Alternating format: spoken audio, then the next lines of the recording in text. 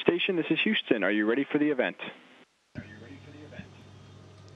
Station is ready.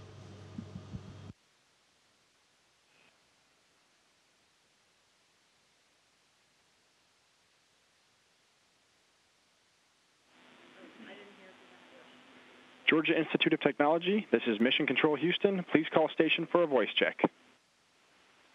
Station, this is Jason Vader from the Georgia Institute of Technology. How do you hear me? Hey, Jason, read you loud and clear. Nice to talk to you again.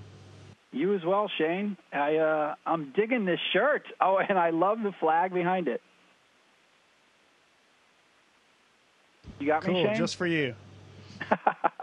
Well, so happy anniversary. We are exactly 2 months from when you actually launched into space. How's the mission going? How is everything up there?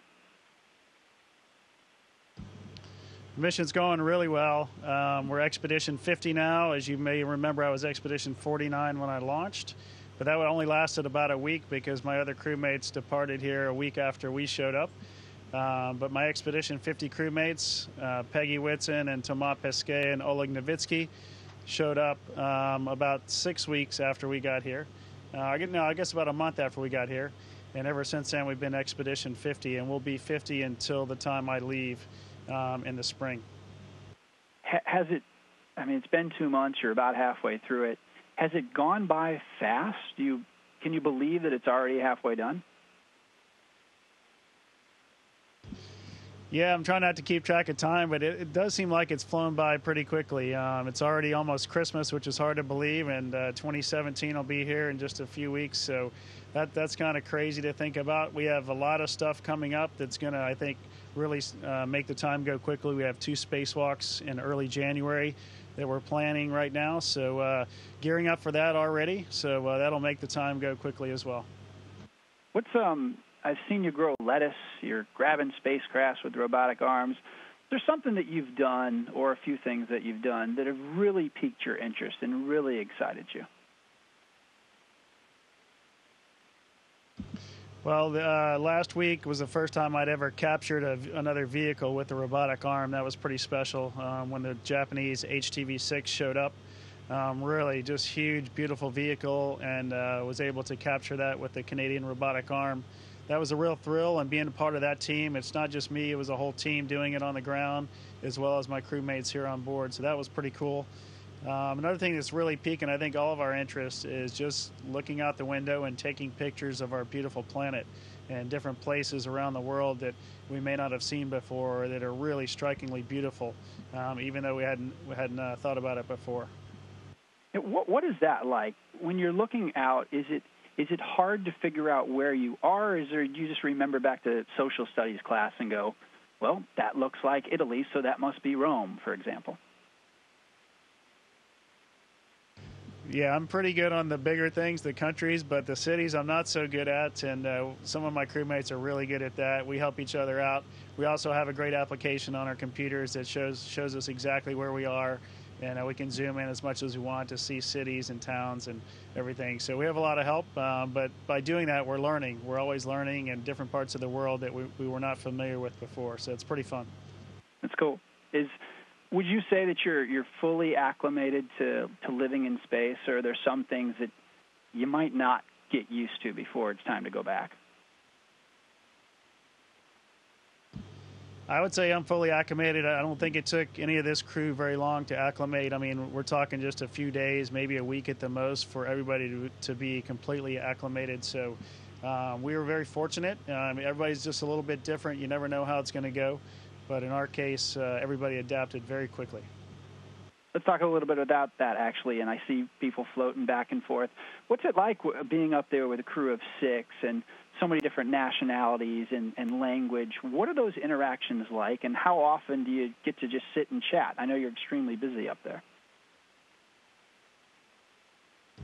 Yeah, it's a great question, and our crew, we're kind of split in, I would say, in several different groups, actually, depending on which Soyuz you came up on. So my Soyuz crew is 2 cosmonauts and myself, and the other crew is a cosmonaut, an American astronaut, and a French astronaut. So very diverse And then we're kind of also broken up into here on board into the cosmonauts and the astronauts. So typically the astronauts will eat all our meals together. The Russian cosmonauts will eat all their meals together.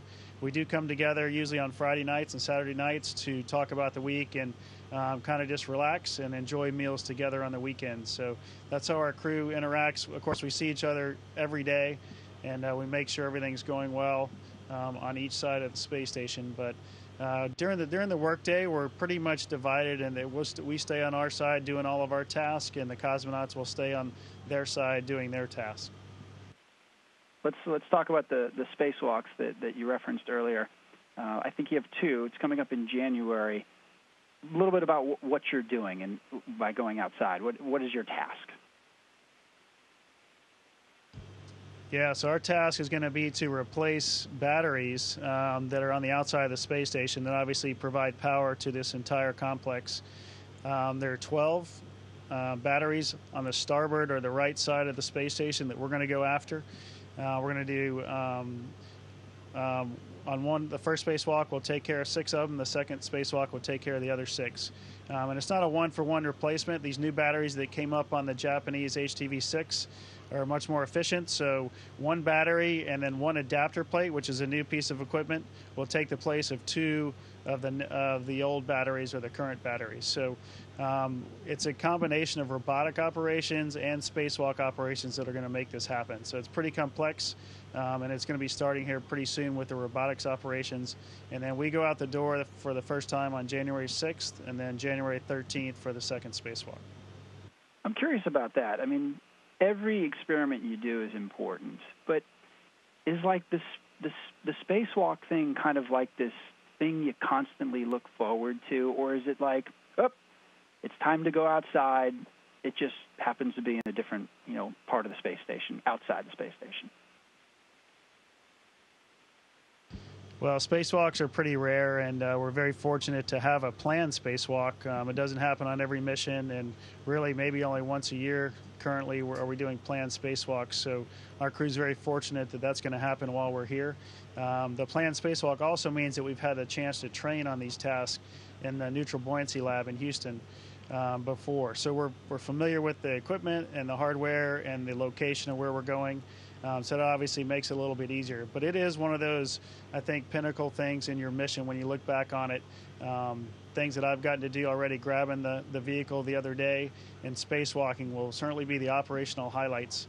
Now, we're all doing incredible experiments, like you mentioned as well, and those are really the focus of the space station right now. But operationally, going outside is very special. And again, it doesn't happen all the time, and we're just very fortunate. How about Christmas? What's the plan? I saw your Thanksgiving meal. Now the holiday's coming up. How do you celebrate Christmas, or do you even know the meal yet? So we're going to have, traditional, I think, probably very similar to the Thanksgiving meal you may have seen. And we'll also have some, since we have our French astronaut on board, he's going to provide a great European meal for us. And the Russian Christmas is on January 7th, so we'll enjoy Russian cuisine on that day with them. So it's going to be a great international Christmas season. We're going to get to celebrate it on December 25th and January 7th. So it'll be definitely a unique opportunity for all of us. Cool. I only got about a minute, so we'll rush through these ones. Where are you exactly in the space station? What's that room used for? So right now I'm in the U.S. laboratory. So this is where we do a lot of our work. A lot of our experiments are set up in here. It's kind of our command post as well. Behind me, back by the Ramblin' Wreck flag, is kind of the command post of the U.S. side of the space station. And then this kind of is a center point for all the other modules that kind of either go behind me or in front of me. All right, and then my final one is, are you worried that perhaps your football teams play better when you're not on Earth, considering we beat Georgia and Army finally beat Navy for the first time in 15 years? Yeah, I was really happy to see that. I told Coach Johnson a few years ago when I was talking at a thing that I was 1-0 when I was in space for Tech beating Georgia, so now I'm 2-0. So I told him he has to tell NASA to send me to space more often. Thank you so much, Shane. We're at the end of our time. A safe mission, a safe continued mission, a safe trip home. And a Merry Christmas to you, the crew, and also your family back in Houston. Thanks again. Thanks, Jason. Merry Christmas to everybody. Go Jackets. Station, this is Houston ACR. That concludes the event. Thank you to all participants and guests from the Georgia Institute of Technology. Station, please stand by while we reconfigure video and audio communications.